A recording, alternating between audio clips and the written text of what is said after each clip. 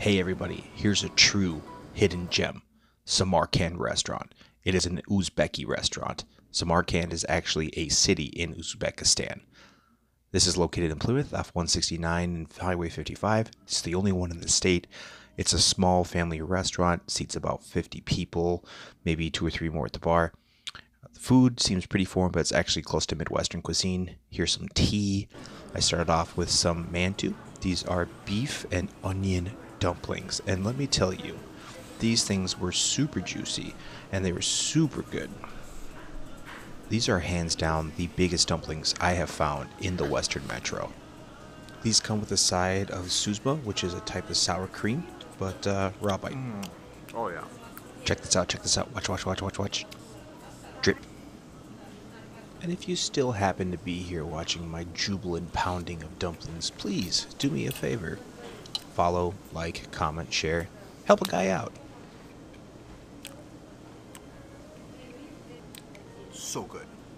Uzbeki food is a combination between Russian, Turkish, and Arabic. You can't get shawarma and borscht, but today we're just getting stuff more central to Uzbekistan. Up next, I got some tui kebab, which is like the waiting kebab. It's basically a beef and tomato stew, really similar to like your grandma's pot roast, but sans the potatoes and carrots. Of course, my favorite way to eat it, side of bread here. I'm gonna rip out the bread and dip, dip, dip. The bread, by the way, is made fresh in-house every day, so that's a pretty nice treat. This is an absolutely perfect dish for colder weather.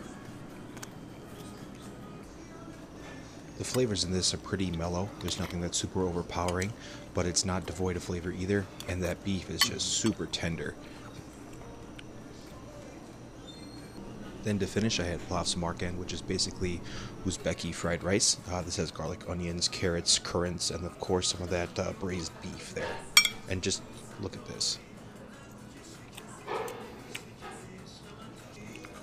The beef was super tender, minus that little piece of connective tissue right there, like strung it together, but it was just overall just melted in your mouth.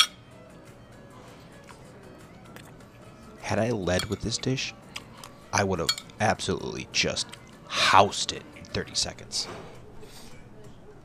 While Uzbekistan may be halfway around the world, its cuisine is really close to home. It's got a lot of flavors and textures that a lot of Midwesterners are pretty used to, and it's very approachable. You should definitely try it.